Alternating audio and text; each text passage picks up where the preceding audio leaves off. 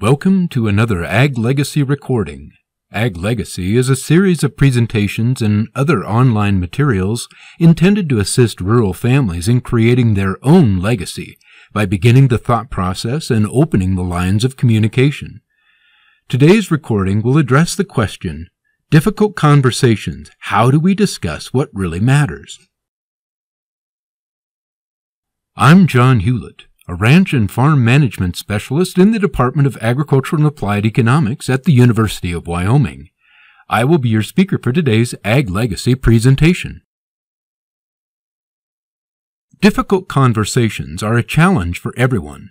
This is especially true when it comes to discussing our ag legacy, or what we might hope to leave behind to family and loved ones. Nevertheless, it is critical that we work through these conversations if the outcome is to be the one we're hoping for. We can learn to have difficult conversation. That doesn't necessarily mean that they will become easy or that we won't find them difficult. However, it may mean that they are less stressful and more productive. The approach suggested here is one intended to help you keep your peace of mind, whether or not others choose to join in. Much of this presentation is taken from the bestseller, Difficult Conversations, How to Discuss What Matters Most, from Penguin Books.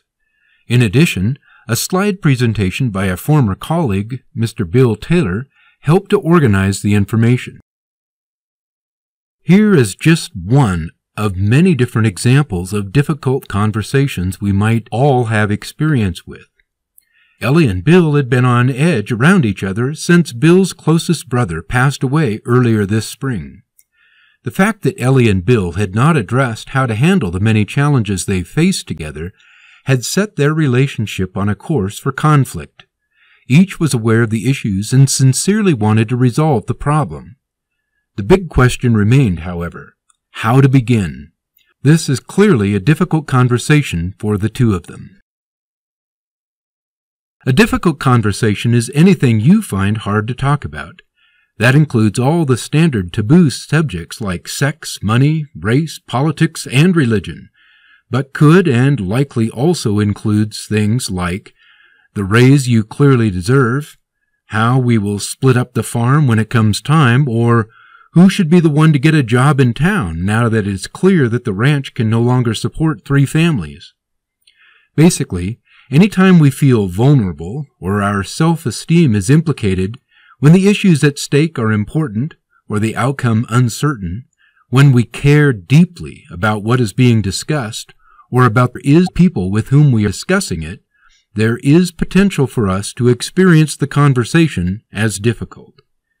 We all have conversations that we dread and find unpleasant, that we avoid or face up to like bad medicine. But let's face it, difficult conversations are a normal part of life. What makes these situations so hard to face? It's our fear of the consequences, whether we raise the issue or try avoiding it. The challenge is not only to understand what was said, but also what was not said. Every difficult conversation is made up of 3 separate conversations: the what happened conversation, the feelings conversation, and the identity conversation. One of the hallmarks of the what happened conversation is that people disagree. Disagreement is not a bad thing, nor does it necessarily lead to a difficult conversation. We disagree with people all the time, and often no one cares very much. But other times we care a lot, and the disagreement seems is at the heart of what is going wrong between us. The other person won't agree with what we want them to agree with, and they won't do what we need them to do. Whether or not we end up getting our way, we are left feeling frustrated, hurt, or misunderstood, and often the disagreement continues into the future. Feelings, of course, are part of what makes a good relationship so rich and satisfying. At the same time, managing feelings can be enormously challenging. Our failure to acknowledge and discuss feelings derails a startling number of difficult conversations, and the inability to deal openly and well with feelings can undermine the quality and health of our relationships. There are probably as many identities as there are people, but 3 identity issues seem particularly common and often underlie what concerns us most during difficult conversations. Am I competent? Am I a good person? And am I worthy of love? Getting knocked off balance can even cause you to react physically in ways that make the conversation go from difficult to impossible. Images of yourself or of the future are hardwired into your adrenal response, and shaking them up can cause an unmanageable rush of anxiety or anger, or an intense desire to get away. Who intended what is central to our story about what's happening in a difficult situation. Intentions strongly influence our judgment of others. If someone intended to hurt us, we judge them more harshly than if they hurt us by mistake. Well, here's the problem. While we care deeply about other people's intentions toward us, we don't actually know what their intentions are. We can't. Other people's intentions exist only in their hearts and minds. They are invisible to us. Now, much of this first mistake can be traced to one basic error. We make an attribution about another person's intentions based on the impact of their actions on us. The conclusions we draw about intentions based on the impact of others' actions on us are rarely charitable. When we've been hurt by someone else's behavior, we assume the worst. And what's ironic is that while we tend to attribute bad intentions to others, we treat ourselves very charitably. The biggest danger of assuming the other person had bad intentions is that we easily jump from "they had bad intentions" to "they are a bad person." We settle into judgment about their character, and that colors the entire relationship. Separating impact from intentions can be done by asking yourself 3 basic questions. What did the other person actually say or do? What was the impact of this on me? And based on this impact, what assumption am I making about what the other person intended? You must make absolutely certain that you recognize that your assumption about their intentions is just that, an assumption. It is a guess or a hypothesis. Of course, no matter how skillfully you handle these things, you are likely to encounter some defensiveness. The matter of intentions and impacts is complex, and sometimes the distinctions are so fine that it's best to anticipate a certain amount of defensiveness. Be prepared to clarify what you are trying to communicate and what you are not. The problem with focusing only on clarifying our intentions is that we end up missing significant pieces of what the other person is trying to say. When we are the person accused, we focus only on the accusation and tend to ignore the second part of the message. For this reason, working to understand what the other person is really saying is particularly important. Often, they don't say what they really mean. As a result, a literal focus on intentions ends up clouding the conversation. Remember that the accusation about our bad intentions is always made up of 2 separate ideas. First, we had bad intentions, and second, the other person was frustrated, hurt, or embarrassed. If you start by listening and acknowledging the feelings, and then return to the question of intentions, it will make your conversation significantly easier and more constructive. When it comes time to consider your intentions, try to avoid the tendency to think that your intentions were pure. Often, we find that our intentions and the other person's intentions are much more complex. Blame is a prominent issue in many difficult conversations, whether on the surface or below it. The conversation revolves around the question of who is to blame, who is the bad person in this relationship, who made the mistake, who should apologize, or who gets to be righteously indignant. Focusing on blame is a bad idea, not because it's hard to talk about. Focusing on blame is a bad idea because it inhibits our ability to learn what's really causing the problem and to do anything meaningful to correct it. Blame is about judging, and it looks backward. Contribution, on the other hand, is about understanding, and it looks forward. Contribution is joint and interactive.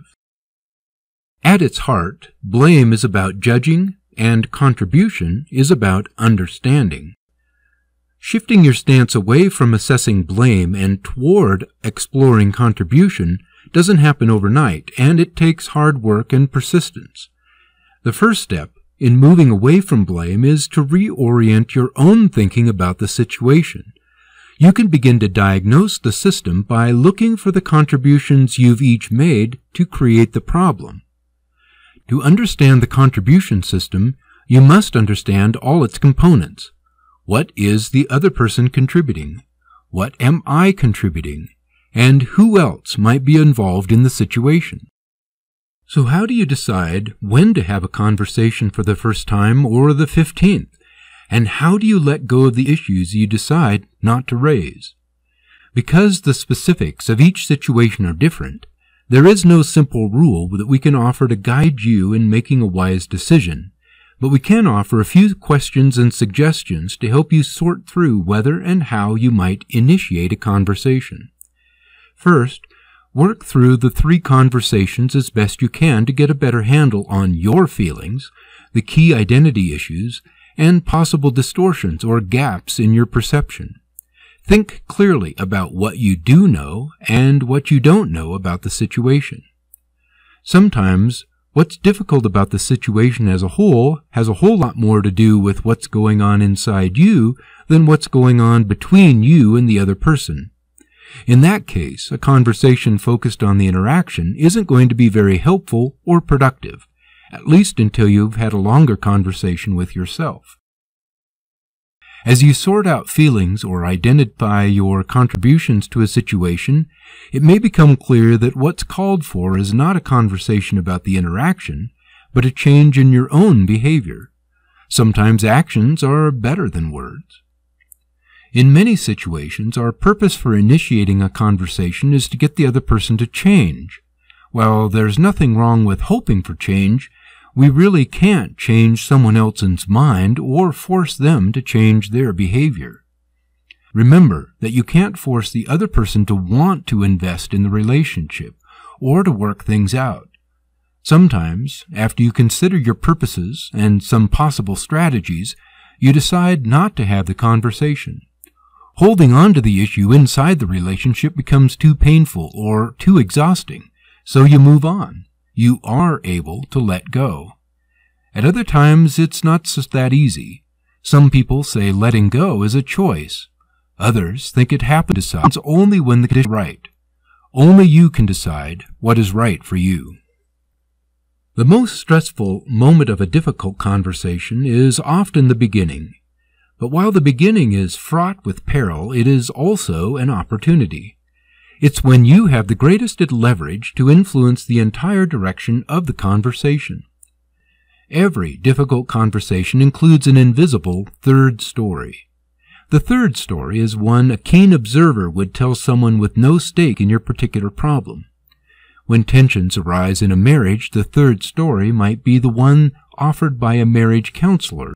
In a dispute between friends, the third story may be the perspective of a mutual friend who sees each side as having valid concerns that need to be addressed. The trick is being able to get 2 people with different stories to sign on to the same description of what's going on. The key is learning to describe the gap or the difference between your story and the other person's story. Whatever else you may think and feel, you can at least agree that you and the other person see things differently. The second step in getting off to a good start is to offer a simple invitation, to propose to move to a mutual understanding of the situation and to begin problem solving. An invitation, of course, can be turned down. Neither person can force the other to engage in a conversation. Of course, your invitation is more likely to be accepted if you offer the other person an appealing role in managing the problem. Beginning from the third story can get you safely through the beginning of a difficult conversation. Once a description of the problem is on the table and your purposes are clear, Then you will need to spend some time exploring the 3 conversations from each of your perspectives. The other person will share their views and feelings, and you'll step back into your story and share yours. Problem solving consists of gathering information and testing your perceptions, creating options that would meet both sides' primary concerns, and, where you can't, trying to find fair ways to resolve the difference. Difficult conversations require a certain amount of compromise and mutual accommodation to the other person's needs. For many people, realizing that they don't have to agree brings a sense of great liberation, relief, and empowerment. Keep in mind that most difficult conversations are not in actuality a single conversation. Rather, they are a series of exchanges and explorations that happen over a period of time. Ag Legacy can help, and materials are available. We recommend you get started today. Use the internet to locate resources, many of which are free, or you can see the materials at aglegacy.org, including self-paced courses, workbooks, newsletters and bulletins, recorded presentations, and much, much more. Now, Ellie and Bill had been on edge. The fact that they had not discussed how to handle the many challenges they faced together had set their relationship on a course for conflict. This was clearly a difficult conversation for the two of them. Hopefully, this presentation on difficult conversations has helped give you some ideas on how to begin. Keep in mind that it's never too late to get started, especially where the individuals involved are interested. You do have options. Plan to take a step or maybe 2 in order to get things rolling soon. We would like to hear from you about today's topics or the presentations that you might like to see offered into the future. Please consider sending an email to information@aglegacy.org or visit aglegacy.org for more information. In closing, let me extend my thanks to our Ag Legacy team for making this series possible. We would also like to thank you, our viewers, for taking time to view this Ag Legacy recording. We sincerely hope that you find today's content of value in your work. We hope to see you again in one of our upcoming programs, and until then, we offer you our sincerest hope for success in creating an Ag Legacy for yourself and your family. For Ag Legacy, I'm John Hewlett.